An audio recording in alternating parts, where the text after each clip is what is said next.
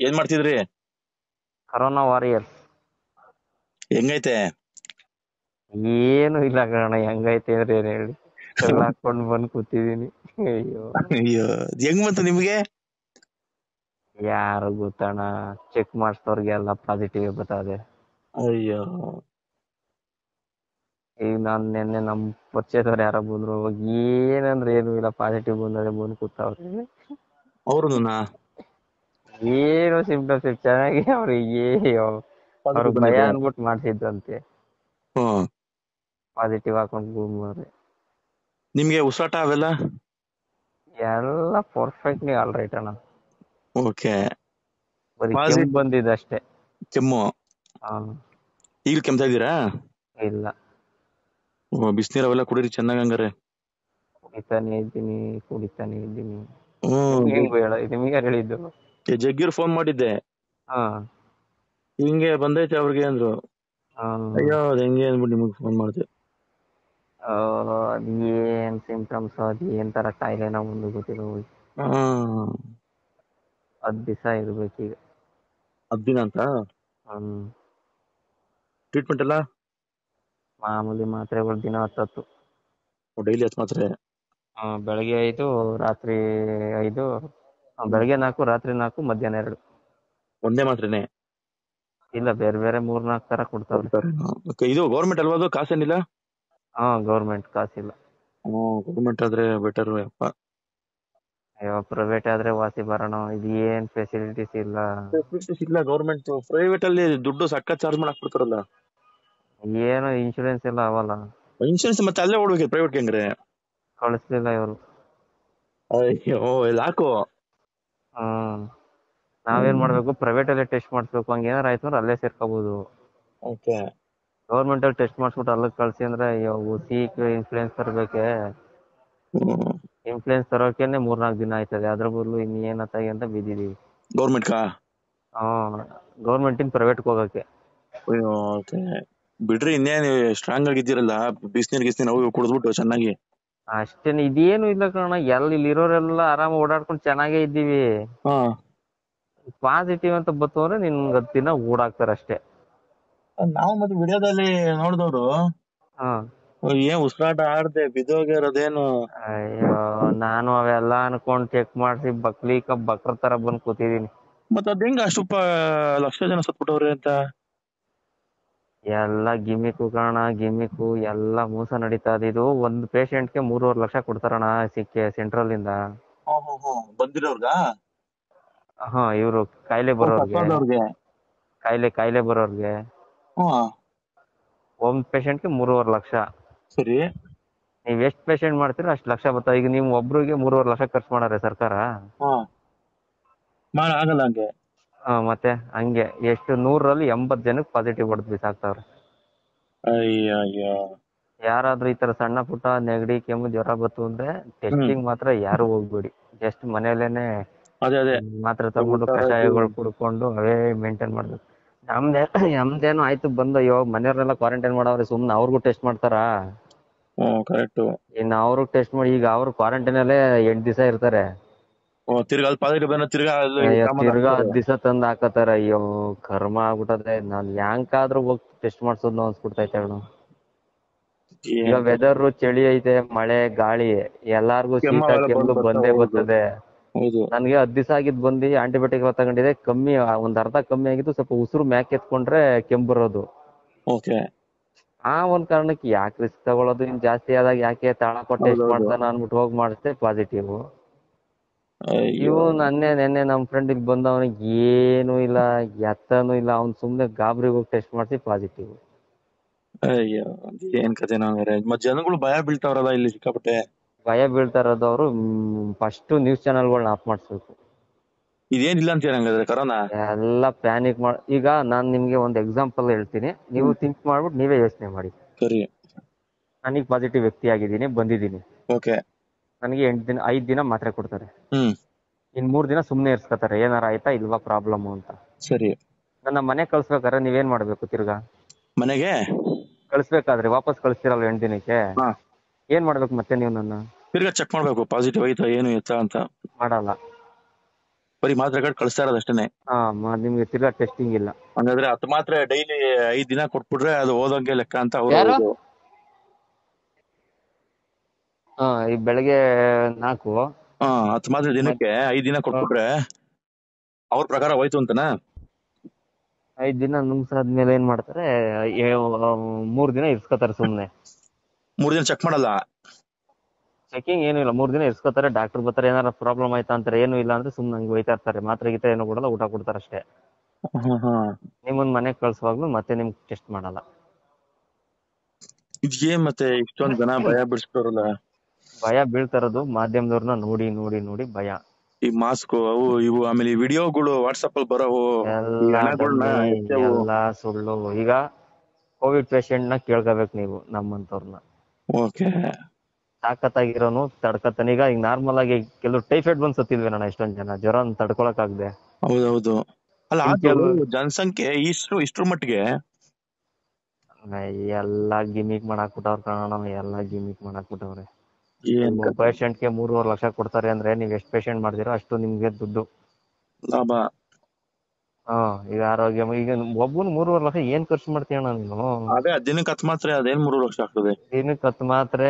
ಮತ್ತೆ ಆಮೇಲೆ Covid patient ಹೆಂಗಿರ್ಬೇಕು, ಎಷ್ಟು ನೀಟಾಗಿರ್ಬೇಕು, ಅವ್ನ್ಗೆ ಏನು ಇನ್ಫೆಕ್ಷನ್ ಆಗದಿರೋ ತರ ಹಂಗೆ ಹಿಂಗೆ ಅಂತೆಲ್ಲ ಇರ್ಬೇಕು ತಾನೆ. ಹೌದು, ನಾವು ನೋಡಿರೋ ಮಟ್ಟಿಗೆ ಏನೆಲ್ಲ ಫುಲ್ಸ್ ಲಾಕ್ ಮಾಡಿ ಇದ್ ಮಾಡಿ ಕ್ಲಾಸ್ ಎಲ್ಲ ಅವೆಲ್ಲ ಬೇಕು. ನಮ್ಗೆ ನೆನೆ ಸಂಜೆಯಿಂದ ನೀರೇ ಬರ್ತಾ ಇಲ್ಲ ಟಾಯ್ಲೆಟ್ ಅಲ್ಲಿ. 20 ಜನ ಇದ್ದೀವಿ. ಒಂದ್ ಫೋಟೋ ಕಳಿಸ್ರಿ, ಒಂದ್ ಫೋಟೋ ವಿಡಿಯೋ ಅಲ್ಲಿ ಹೆಂಗೈತೆ ಅಂತ. ಈಗ ಕಳಿಸ್ತೀನಿ. 20 ಜನ ಇದ್ದೀವಿ. ಒಳಗ್ ಬರಲ್ಲ. 20 ಜನ ಇದ್ದೀವಣ್ಣ. 2 ಟಾಯ್ಲೆಟ್ ನ ಯೂಸ್ ಮಾಡ್ತಾ ಇದೀವಿ 20 ಜನ. ಆಗಲ್ಲ, ಎಲ್ಲ ಆಗ್ತದೆ. ಮತ್ ಇವ್ರ ನೀಟ್ನೆಸ್ ಇನ್ನೇನ್, ಮನೇಲೆ ಚೆನ್ನಾಗೇ ಇರ್ತೀವಿ ನಾವು, ಮನೇಲೆ ಕ್ವಾರಂಟೈನ್ ಮಾಡಿದ್ರೆ. ಮಾತ್ರ ಏನು ಸಿಗ್ತದಲ್ಲ ಔಟ್ ಸೈಡ್, ತಗೊಂಡ್ ನಾವೇನೆ. ಎಲ್ಲಾ ಮೆಡಿಕಲ್ ಅಲ್ಲೂ ಸಿಗ್ತದೆ. ಅದೇನೆ ತಗೊಂಡ್ ನಾವೇ ಮನೇಲಿ. ಎಲ್ಲ 5 ರೂಪಾಯಿ 10 ರೂಪಾಯಿ 8 ರೂಪಾಯಿ ನಾವು ಮಾತ್ರ. ಅದೇನೆ ಇದು ಆಯ್ತಪ್ಪ. ಅವ್ನ ಆಯುರ್ವೇದಿಕ್ ಗಿರಿಧರ್ ಕಜ್ಜೆ ಔಷಧಿ ಕಂಡು ಹಿಡ್ದಿದೀನಿ ಸರ್ ಕೊಡಿ ಅಂತ ಬಡ್ಕತ್ತವ್ನೆ. 10 ಜನಕ್ಕೆ ಇವ್ರು ಮಾಡವ್ನೆ. ಹೌದು. ಏಂತಕ್ಕೆ ಅವ್ನ್ಗೆ ಪರ್ಮಿಷನ್ ಕೊಡ್ತಾ ಇಲ್ಲ ಸರ್ಕಾರ? ಅದೇನ್ ಟೆಸ್ಟಿಂಗ್ ಆಗ್ಬೇಕು, ಇನ್ನ ಟ್ರಯಲ್ ಅಲ್ಲ. ಹೋಗ್ಲಿ, ನಮ್ಮ ಇಂಡಿಯಾ ಭಾರತದ ಬಗ್ಗೆ ಬಿಟ್ಟಾಕ್ರಿ, ಬೇರೆಯವ್ರು ಇದೇ ತರ ಎಲ್ಲಾ ಕಡೆನೂ. ಈಗ ಟ್ರಂಪ್ ಈಗ ಎಲೆಕ್ಷನ್ ನಡಿಬಾರ್ದು ಅಣ್ಣ, ಅವ್ನ್ ಬಚಾವ್ ಆಗ್ಬೇಕು. ಸರಿ, 2 ಅಮೆರಿಕ ಬಿಡ್ರಿ, ನಮ್ದಿಡ್ರಿ, ಬೇರೆ ಉಳಿದ ರಾಷ್ಟ್ರಗಳು ಎಲ್ಲಾರು ಮಾತಾಡ್ಕೊಂಡು ಜನಗಳನ್ನ ಹಾಳು ಮಾಡ್ಬಿಡ್ತವ್ರು. ಬನ್ನಿ, ಇದು ಕರೋನಾ ಏನು ಇಲ್ವಾ ಹಂಗಾದ್ರೆ? ನನ್ ಪ್ರಕಾರ ಏನು ಇಲ್ಲ. ಈಗ ಇಲ್ಲಿ ನನ್ ಪಕ್ಕ ಒಬ್ರು ಪೇಷಂಟ್ ಅವ್ರೆ, ಅಲ್ಲಿ ಅವರು ಅವ್ರಿಗೂ 10 ದಿನ ಟ್ರೀಟ್ಮೆಂಟ್ ತಗೊಂಡು ವಾಸಿ ಆಗವ್ರೆ. ಅವ್ರು ಹೋಗೋ ಟೈಮ್ಗೆ ಅವ್ರ ಮಗ್ಳಿಗೆ ಪಾಸಿಟಿವ್ ಅಂತ ಕರ್ಕೊಂಡ್ಬಿಟ್ಟವ್ರೆ. ಈಗ ಮಗು ನೋಡ್ಕೊಳಕ್ ಅವ್ರು ಇಲ್ಲೇ ಅವ್ರು ನಮ್ ಜೊತೆನೆ. ಅದೇಂಗ ಮತ್ತೆ ಹಂಗಾರದು ಹೇಳಿ, ನಮ್ ಜೊತೆನೆ ಅವ್ರೆ. ಈಗ ಅವ್ರನ್ನ ಆ ಮಗುಗೂ ಕಳ್ಸುವಾಗ ಅವ್ರನ್ನ ಜೊತೆಲಿ ಕಳ್ಸ್ಬಿಡ್ತಾರೆ, ಟೆಸ್ಟ್ ಮಾಡಲ್ಲ ತಿರ್ಗಾ. ಹಂಗಾರೆ ಅವ್ರು ಗಂಟ್ಕೊಂಡಿರಲ್ವಾ? 20 ಜನ ಜೊತೆ ಪಾಸಿಟಿವ್ ಇರೋ ಜನಗಳ ಜೊತೆನೆ ಇರೋದಕ್ಕೆ. ಈಗ 20 ಜನ ಇದಿರಲ್ಲ, ಅಲ್ಲಿ ಯಾರು ಉಸಿರಾಟ ತೊಂದ್ರೆ ಅದು ಇದು ಕೆಮ್ಮು ಯಾರಿಗೂ ಏನು ಇಲ್ಲ. ನೆನ್ನೆ ಬಂದವರೆಲ್ಲ ಅದ್ನ ಹೇಳ್ತವ್ರೆ, ಸರ್ ನನ್ಗೆ ಆತರ ವೀಸಿಂಗ್ ಪ್ರಾಬ್ಲಮ್ ಬಂತು, ನಾನು ಅದ್ಯಾವ್ದೋ ಟಾನಿಕ್ ತಗೊಂಡೆ ಹೊಂಟೋಯ್ತು, ನಾನ್ ಗಾಬ್ರಿಗೆ ಹೋಗ್ಬಿಟ್ಟು ಚೆಕ್ ಮಾಡ್ತೇವೆ ಸರ್ ಪಾಸಿಟಿವ್ ಅಂತ ಬಂದು ಒಳಗಡೆ ಹಾಕೊಂಡ್ ಗುಮ್ತವ್ರೆ ಸರ್ ಅಂತ ಹೇಳ್ತಾರೆ. ಏನಪ್ಪ ಹಂಗಾದ್ರೆ? ಅಣ್ಣ ಏನು ಇಲ್ಲ, ನಾನು ಹಿಂಗೆ ಟಿವಿನ ನೋಡಿ ನೋಡಿ 24 ಗಂಟೆನೂ ಅಯ್ಯೋ ಅಲ್ಲಂಗ ಇಲ್ಲಂಗ ಅಯ್ಯೋ ಎದ್ರಿ ಬಂದು ಟೆಸ್ಟ್ ಮಾಡಿಸ್ಬಿಟ್ಟೆ. ಏನು ಇಲ್ಲ ಬದ್ನೇಕಾಯಿ. ನಾರ್ಮಲ್ ಆಗಿ ಬರೋ ಕಾಯಿಲೆ ಬರ್ತಾನೆ ಇರ್ತಾವಲ್ಲಣ್ಣ, ಆ ತರಾನೇ ಇದು ಜ್ವರ, ನೆಗಡಿ, ತಲೆನೋವು ಅವೆಲ್ಲ ಒಂದೊಂದ್ ಬರ್ತಾ ಇರ್ತಾವ. ಇಮ್ಯುನಿಟಿ ಪವರ್ ಇರೋನು ತಡ್ಕತಾನ ಒಂಚೂರು, ವೀಕ್ ಇರೋರು ಸ್ವಲ್ಪ ಬೇಗ ಅದಕ್ಕೆ ಪ್ಯಾನಿಕ್ ಆಗ್ಬಿಡ್ತಾರೆ. ಅರ್ಧ ಬೈಕೇನೆ ಈಗ ಟೈಫಾಯ್ಡ್ ತಡೆಕೊಳಕ್ ಆಗದೆ ಹೌದೌದು ಬೇರೆ ಜನಗಳೆಲ್ಲ ಯಾವ್ಯಾವ ಕಾಯಿಲೆ ಸತ್ತಿಲ್ವಾ? ಹೌದೌದು. ಇಷ್ಟು ಮೆಜಾರಿಟಿ ಸತ್ತೋರಲ್ಲ ಅಂತ ಒಂದಿದು. ನಿಜವಾಗ್ಲೂ ಕೊರೋನಾ ಅಷ್ಟು ಅಫೆಕ್ಟ್ ಆಗ್ತದ? ಎಲ್ಲ ಈಗ ನನ್ ಡಾಕ್ಟರ್ ಬಂದಿದ್ರು, ಸರ್ 20 ಜನ 2 ಟಾಯ್ಲೆಟ್ ಯೂಸ್ ಮಾಡ್ತಾ ಇದೀವಿ, ನೆನ್ನೆಯಿಂದ ನೀರ್ ಬರ್ತಾ ಇಲ್ಲ, ರಿಸರ್ಚ್ ಮಾಡಿದ್ರ ಮೇಲೆ ಮಾಡ್ತಾನೆ ಇದೀವಿ, ಏನು ಪ್ರಾಬ್ಲಮ್ ಆಗಲ್ವಾ ಅಂದಿದ್ಕೆ, ಏನು ಆಗಲ್ಲಪ್ಪ, ಅದು ಬರೀ ಉಸಿರಾಟ ಸೀನಿದ್ರೆ ಕೆಮ್ಮುದ್ರೆ ಅಷ್ಟೇ ಪ್ರಾಬ್ಲಮ್, ಅದು ಏನು ಪ್ರಾಬ್ಲಮ್ ಆಗಲ್ಲ ಅಂದ್ರು. ಗೌರ್ಮೆಂಟ್ ಡಾಕ್ಟರ್ ಏನ್ ಹೇಳ ನಾನು, ಹೇಳು ನೀವು ಹೋಗ್ಲಿ. ನನ್ಗೆ ಎಲ್ಲಾದ್ರೂ ಹೋಗಿ ಚೆಕ್ ಮಾಡ್ಸೋಣ ಅನ್ಸ್ತಾಯ್ತಾನೆ. ಇರ್ಬೋದು ಇದ್ರಲ್ಲಿ ಪಾಸಿಟಿವ್ ಬರ್ಬೋದು, ಒಪ್ಕೋತೀನಿ. ಪಾಸಿಟಿವ್ ಬಂದ ತಕ್ಷಣ ಒಬ್ಬನೊಬ್ಬ ನೋಡ್ದೇನೆ ಎಲ್ಲೂ ಹೋಗ್ದೇನೆ ಬಂದು ಹಿಂಗ್ ಕೂಡ ಹಾಕೊಂಡ್ ಟ್ರೀಟ್ಮೆಂಟ್ ಕೊಡುವಂತದ್ದು ನೆಸೆಸಿಟಿ ಇಲ್ಲ ಅಂತ ನನ್ನ ಅಭಿಪ್ರಾಯ. ಕೊಟ್ರು ಒಂದು ರೂಲ್ಸ್ ಪ್ರೊಸೀಜರ್ ಅವರೇ ಮೇಂಟೈನ್ ಮಾಡ್ತಾ ಇಲ್ವಲ್ಲ. ಮತ್ತೆ ಅವ್ರ ಪಿ ಕಿಟ್ ಹಾಕೋತಾರೆ, ಗ್ಲೌಸ್ ಎಲ್ಲ ಹಾಕೋತಾರೆ, ಎಲ್ಲ ಮಾಡ್ತಾರೆ, ನಮ್ಗೇನು ಕೊಡಲ್ಲ. ಈಗ ನಾವು ರೀಸರ್ಸ್ ಹೋಯ್ತಿವಿ, ಟಾಯ್ಲೆಟ್ ಹೋಯ್ತಿವಿ, ಎಲ್ಲ ಅಲ್ಲಲ್ಲೇ ಇದ್ ಮಾಡ್ತೀವಿ, ಏನ್ ಪ್ರಯೋಜನ ಮತ್ತೆ ಆಡ್ಬೋದಲ್ಲ ನಂಗೇನೆ. ಮತ್ತೆ ಅಯ್ಯೋ ಎಲ್ಲ ಸುಮ್ನೆ ಎದ್ರಕೊಂಡ್ ಪ್ಯಾನಿಕ್ಗಳಾಗಿ ಜನ ಎಲ್ಲ ಏನು ಇಲ್ಲ, ಬದನೆಕಾಯಿ ಮುಟ್ಬಿಟ್ರೆ ಬಂದ್ಬಿಡ್ತದೆ, ಮನೆ ಮುಂದೆ ಹೊಂಟೋದ್ರೆ ಬಂದ್ಬಿಡ್ತದೆ ಅಂತಾರೆ. ಆ ರಿಪೋರ್ಟ್ ಬರೋಕ್ ಮುಂಚೆ ನಾನು ಸುಮಾರು ಜನ ಜೊತೆ ಓಡಾಡಿ. ಇಲ್ಲ ಒಂದ್ ನಿಮಿಷ ಹಂಗೆ ಮಾಡ್ತೀನಿ, ತಿರ್ಗ ನಮ್ ಫ್ರೆಂಡ್ ಫೋನ್ ಮಾಡ್ಕೊಂಡು. ಓಕೆ. ಹಲೋ, ಸರಿ. ಹಲೋ, ಬರತಾರ? ಏನ್ ಗಾಡಿ ಓಡಿಸ್ತಾ ಇದ್ದೀರಾ? ಸರ್, ಯಾಕೆ ಏನು ಹುಷಾರಾದ್ರಾ? ಶುಕ್ರವಾರನೇ ಸರಿ ಹೋಯ್ತು, ಬರುತ್ತವ್ರೆ, ಆರಾಮಾಗಿದ್ದೀನಿ, ಏನು ತೊಂದ್ರೆ ಇಲ್ಲ. ಅದೇ ಒಂದ್ಸಲಿ ಹೇಳೋಣ ನಿಮ್ಗೆ ಅಂತ. ಇಲ್ಲ, ನಾನು ಫೋನ್ ಮಾಡಿದ್ದೆ ನಿಮ್ಗೆ, ಎತ್ತಲಿಲ್ಲ ನೀವು. ಇಲ್ವಲ್ಲ, ನನಗೇನು ಕಾಲ್ ಬರ್ಲಿಲ್ವೇ? ಇಲ್ಲ, ನನ್ನ ಹತ್ರ ಬಂದಿತ್ತು. ಯಾಕಂದ್ರೆ ನಮ್ಮ ಫ್ರೆಂಡು ಮಾತ್ರೆ ಕೊಟ್ಟಿದ್ದ ನಮ್ಗೆ, ಹೈಡ್ರೋಕ್ಲೋರಾಕ್ಸೈಡ್ ಅಂದ್ಬಿಟ್ಟು, ಬರೀ 2 ದಿನದಲ್ಲಿ ವಾಸಿ ಆದ್ನಂತೆ. ಅದಕ್ಕೇನೆ ಅದನ್ನ ನಿಮ್ಗೆ ಕೊಡೋಣ ಅಂತ ಅನ್ಕೊಂಡೆ. ಮಾಮೂಲಿ ಡಾಕ್ಟರ್ ಬರ್ಲಿಲ್ಲ, ಬರುತ್ತವ್ರೆ, ಬರ್ಲಿಲ್ಲ. ರಿಂಗ್ ಆಯ್ತಾ ನಿಮ್ಗೆ? ನನಗ್ ರಿಂಗ್ ಆಯ್ತು, ಏನೋ ಸಾರ್ ಬಿಸಿ ಇರ್ಬೇಕು ಅನ್ಕೊಂಡು ಸುಮ್ನ. ಇಲ್ಲಮ್ಮ, ಒಳ್ಳೆ ಕತೆ ಪಾಪ, ನೀವೆಲ್ಲ ಇಷ್ಟು ಹೆಲ್ಪ್ ಮಾಡಿದ್ದೀರಾ. ಬಿಸಿ ಅಂತ ಅದು ಬಂತು. ನೀವು ಗಾಡಿ ಓಡಿಸ್ತಾ ಇದ್ದೀರಾ? ಮಾತಾಡ್ಬೋದಾ? ಇಲ್ಲ, ಮಾತಾಡಿ, ಇಲ್ಲೇ ಇದ್ದೀನಿ. ಆಮೇಲೆ ದಯವಿಟ್ಟು ನಿಮ್ಮನ್ನ ರಿಕ್ವೆಸ್ಟ್ ಮಾಡಿ ಕೇಳ್ಕೊತೀನಿ, ಯಾರಿಗೆ ಏನಾದ್ರೂ ಈ ತರ ಕೊರೋನಾ ಏನಾದ್ರೂ ಸಿಂಪ್ಟಮ್ ಇದ್ರೆ ದಯವಿಟ್ಟು ಅವ್ರನ್ನ ಯಾವ ಕಾರಣಕ್ಕೂ ಕಳಿಸಿ ಚೆಕ್ಕಿಂಗು, ಟೆಸ್ಟ್ ಗಿಸ್ಟು ಮಾಡಿಸ್ಬೇಡಿ.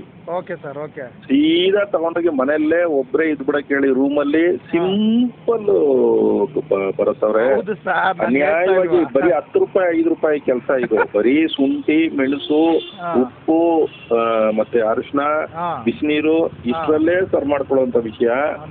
ನಾನ್ ನೋಡಿ ಒಂದು ಗುಳಿಗೆ ಮಾತ್ರ ನುಂಗ್ಲಿಲ್ಲ, ಒಂದು ಟಾನಿಕ್ ತಗೊಂಡಿಲ್ಲ, ಒಂದು ಇಂಜೆಕ್ಷನ್ ಹಾಕಿಲ್ಲ.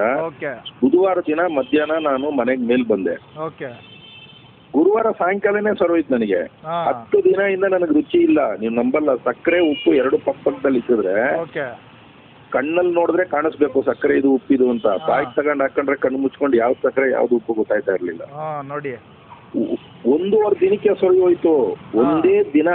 ನೀವು ಗಾಬರಿ ಬೀಳುವಂತದೇ ಇಲ್ಲ. ಯಾರನ ಇರ್ಲಿ, ದಯವಿಟ್ಟು ನಿಮ್ಮನ್ನ ಕೈ ಮುಗಿದು ಕೇಳ್ಕೊತೀನಿ, ಕೊರೋನಾ ಸಂಬಂಧಪಟ್ಟಂಗೆ ಜ್ವರ ಇದೆ, ನಾನು ಹೋಗಿ ಟೆಸ್ಟ್ ಮಾಡಿಸ್ತೀನಿ, ನನಗೆ ಈ ತರ ಭಯ ಆ ತರ ಭಯ ಅಂದ್ರೆ ಯಾರನ್ನು ಏನನ ಮಾಡಿಬೇಕಾದ್ರೆ ಅವ್ರು ಬೈಕೊಂಡ್ರು ಪರವಾಗಿಲ್ಲ, ಇಲ್ಲ ನನ್ನ ನಂಬರ್ ಕೊಡಿ, ನಾನು ರಿಕ್ವೆಸ್ಟ್ ಮಾಡ್ಕೊತೀನಿ. ಅವ್ರು ಯಾವ ಕಾರಣಕ್ಕೂ ಹೋಗಿ ಟೆಸ್ಟ್ ಮಾಡೋದು ಬೇಡ, 2 ದಿನದಲ್ಲಿ ಸರಿ ಹೋಗುತ್ತೆ. Okay sir, okay. ಅದಕ್ಕೆ ಶೇರ್ ಮಾಡಿ, ನಾನು ಮಾಡ್ತೀನಿ ಆಡಿಯೋನ.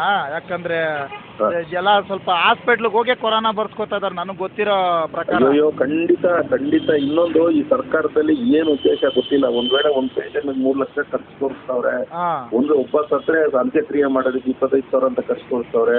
ಅವ್ರಿಗೇನ್ ಜನ ಜಾಸ್ತಿ ಬೇಕಾ? ಜನ ಜಾಸ್ತಿ ತೋರಿಸಿದ್ರೆ ಒಬ್ರಿಗೆ 3 ಲಕ್ಷ ಅಂದ್ರೆ 100 ಜನಕ್ಕೆ 3 ಕೋಟಿ ಆಯ್ತು, 1000 ಜನಕ್ಕೆ 3 ಕೋಟಿ ಆಯ್ತು ಅಂತ ಸಿಗ್ತಾವ್ರ. ಒಂದು ಅರ್ಥ ಆಗ್ತಾ ಇಲ್ಲ. ಆದ್ರೆ ಇದು ಏನಕ್ಕೂ ಕೊರೋನಾ ಅನ್ನೋದು 2 ಚಪ್ಪಲಿ ತಗೊಂಡು ಓಡಿಸ್ಬೇಕಾಗಿರೋ ವಿಷಯ. ಅದು ಸಿಂಪಲ್ ವಿಷಯ. 5 ರೂಪಾಯಿ 10 ರೂಪಾಯಿ ವಿಷಯ ಬರುತ್ತವ್ರೆ. ಹೊಟ್ಟೆ ಉರಿಯುತ್ತೆ. ಜನ ಪಾಪ ತಂದೆ ತಾಯಿ ಮಕ್ಕಳನ್ನ ಬಿಟ್ಟು, ಮಕ್ಕಳು ತಂದೆ ತಾಯಿನ ಬಿಟ್ಟು, ಏನಿದು ನರಕ ಇದು. ಜನ ಎಷ್ಟು ಕಷ್ಟ ಅನುಭವಿಸ್ತಾ ಇದಾರೆ. ಸಿಂಪಲ್ ವಿಷಯ ಇದು.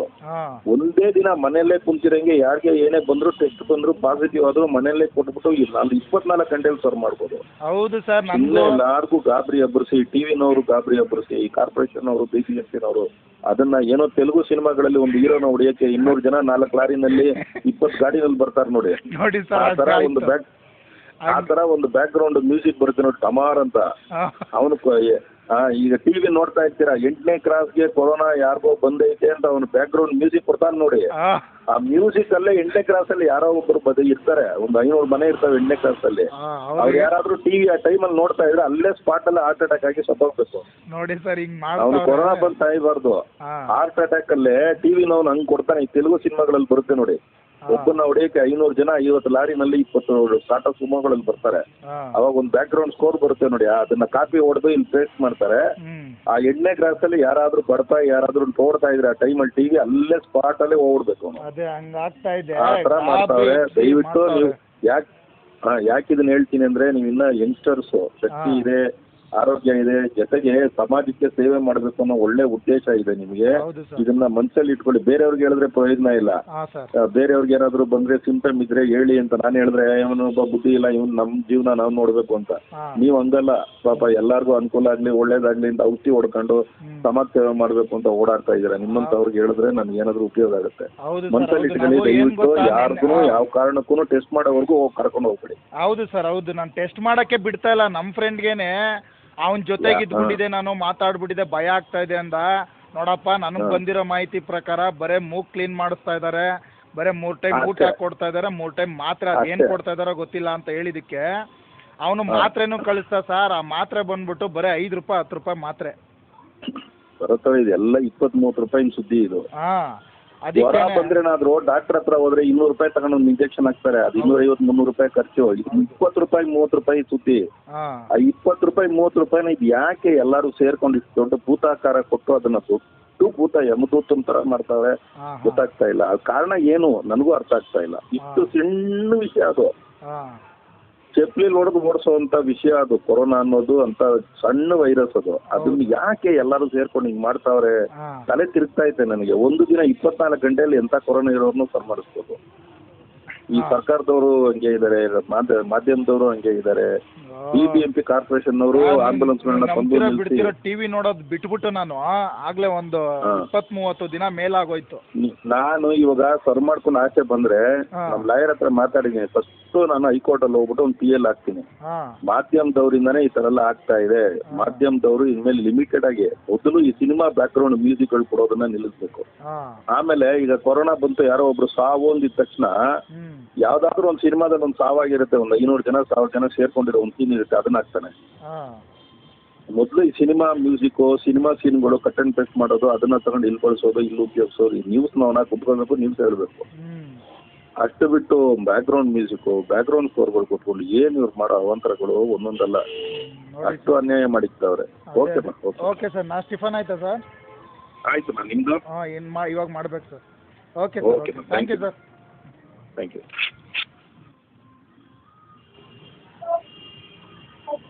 ಹಲೋ.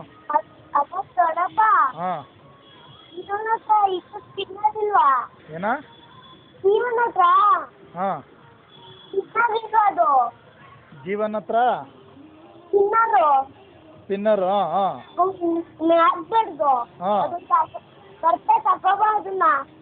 ಸರಿ ಸರಿ. ಮನೆನೇ ದೇವಸ್ಥಾನ, ಕರ್ತವ್ಯನೇ ದೇವ್ರು ಅಂತಿದ್ರಿ. ನಿಜ ಅಂತಿದ್ದೆ. ಅದೊಂದು ಕಾಲ, ಇದೊಂದು ಕಾಲ. ಪಾರ್ವತಿ, ದೇವ್ರು ಎಷ್ಟು ಜಾಣ ನೋಡಿದ್ಯಾ? ಯಾಕೆ? ಈ ಮನುಷ್ಯ ಪ್ರಾಣಿಗೆಲ್ಲಾ ಸುಖಾನು ಕೊಟ್ಬಿಟ್ರೆ ತನ್ನನ್ನು ಎಲ್ಲಿ ಮರ್ತು ಬಿಡ್ತಾನೋ ಅಂತ ಸಂದರ್ಭ ನೋಡಿ ತಡ್ಕೊಳ್ಳೋಕಾಗಬಾರದು ಅಂತ ಹೊಡಿತಾನೆ. ತನ್ನನ್ನು ಮರ್ತು ಬಿಡ್ತಾನೆ ಅಂತ ಅಲ್ಲ, ಮನುಷ್ಯಂಗೆ ಸುಖದ ಬೆಲೆ ತಿಳಿಲಿ ಅಂತ ಕಷ್ಟ ಕೊಡೋದು.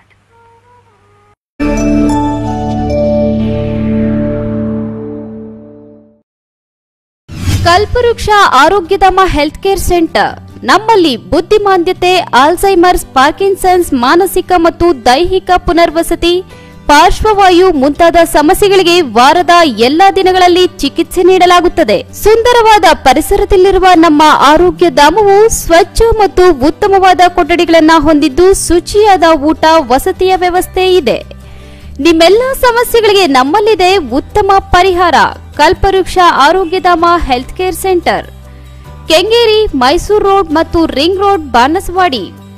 Mobile number 9483342695, 9632983695, 9448244695. Another number 9482302695.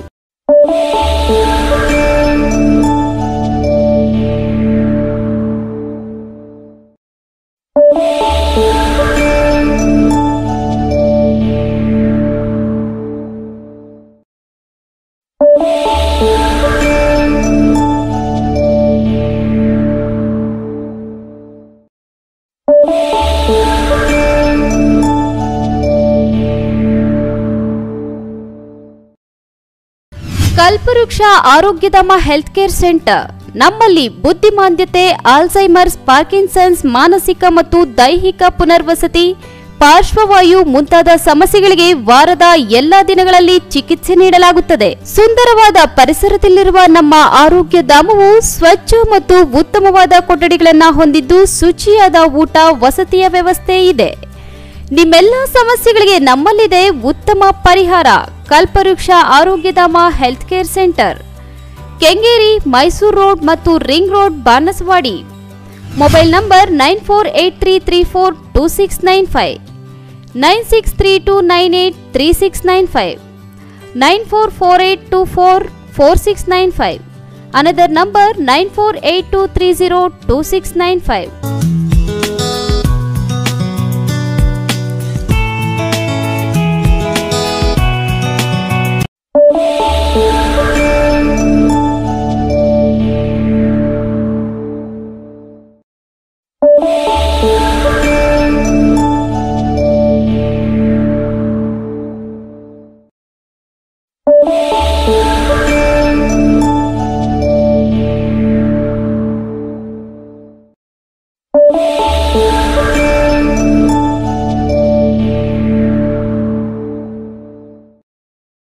Shri Raghavendra ಜ್ಯೋತಿಷ್ಯಾಲಯ, ಕಷ್ಟಕಾಲದಲ್ಲಿ ಕಾಮಧೇನು. ನಿಮ್ಮ ಸಮಸ್ಯೆಗಳಿಗೆ ಇಲ್ಲಿದೆ ಪರಿಹಾರದ ಮಾರ್ಗಮಂದಿರ. ಶ್ರೀ ರಾಘವೇಂದ್ರ ಜ್ಯೋತಿಷ್ಯಾಲಯ, ಪಂಡಿತ್ ಶ್ರೀ PM ಶರ್ಮಾ. ನಂಬಿಕೆ ಇಲ್ಲದಿದ್ದರೆ ಅಮೃತ ಕೂಡ ವಿಷವಾಗುತ್ತದೆ. ಕಷ್ಟ ನಷ್ಟ ಎಲ್ಲರ ಜೀವನದಲ್ಲಿ ಇರುತ್ತದೆ. ದೇವರ ಶಕ್ತಿಯ ಮುಂದೆ ಯಾವ ಶಕ್ತಿಯೂ ದೊಡ್ಡದಲ್ಲ. ಆದರೆ ಸಮಸ್ಯೆಗಳಿಗೆ ಅದರದೇ ಆದ ಪರಿಹಾರ ಇರುತ್ತದೆ. ನಿಮ್ಮ ಯಾವುದೇ ಸಮಸ್ಯೆಗಳಿಗೆ ಕೆಲವೇ ದಿನಗಳಲ್ಲಿ ಪರಿಹಾರ ಶತಸಿದ್ಧ. ಸಮಸ್ಯೆಗಳಾದ ವಿದ್ಯೆ, ಉದ್ಯೋಗ, ಆರೋಗ್ಯ, ಸಂತಾನ, ಸಾಲಬಾಧೆ, ವ್ಯಾಪಾರ, ಹಣಕಾಸು, ಮದುವೆ, ದಾಂಪತ್ಯ ಕಲಹ, ಪ್ರೇಮ ವಿಚಾರ, ಕೋರ್ಟ್ ಕೇಸ್, ರಾಜಕೀಯ ಹಾಗೂ ಇನ್ನಿತರ ಕಠಿಣ ಗುಪ್ತ ಸಮಸ್ಯೆಗಳಿಗೆ ಕೆಲವೇ ದಿನಗಳಲ್ಲಿ ಪರಿಹಾರ ಮಾಡಿಕೊಡುತ್ತಾರೆ. ವಿಶೇಷ ಸೂಚನೆ: ಧನವಶ, ಜನವಶ, ಶತ್ರುನಾಶ, ಸ್ತ್ರೀ ಪುರುಷ ಪ್ರೇಮ, ಸ್ತಂಭನ, ದಿಗ್ಬಂಧನ, ಉಚ್ಚಾಟನಾಧಾಂತ ಸಮಸ್ಯೆಗಳಿಗೆ ಶ್ರೀ ರಾಘವೇಂದ್ರ ಸ್ವಾಮಿಯ ಸರ್ವಾಭಿಷ್ಟ ಸಿದ್ಧಿಯ ದೈವಿಕ ಪೂಜಾ ಶಕ್ತಿಯಿಂದ ಪರಿಹಾರ ಶತಸಿದ್ಧ. ಶ್ರೀ ರಾಘವೇಂದ್ರ ಜ್ಯೋತಿಷಾಲಯದಿಂದ ನಿಮ್ಮ ಸಮಸ್ಯೆಗಳಿಗೆ ದೂರವಾಣಿಯ ಮುಖಾಂತರ ಪರಿಹಾರ ಖಚಿತ. ಪಂಡಿತ್ PM ಶರ್ಮಾ. ದೂರವಾಣಿ ಸಂಖ್ಯೆ 9731256246, 9731256246.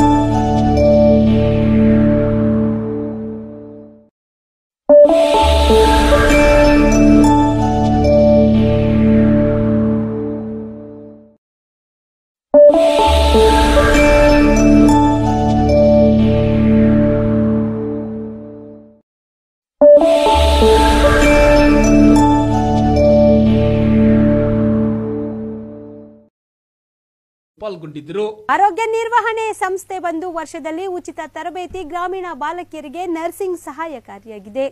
ಹಳ್ಳಿಗಳು ಭಾರತದ 72%ರಷ್ಟಿದೆ ಮತ್ತು ಈ ಗ್ರಾಮಗಳನ್ನ ಹೊರತುಪಡಿಸಿ ಭಾರತವು ಪ್ರಗತಿ ಹೊಂದಲು ಸಾಧ್ಯವಿಲ್ಲ.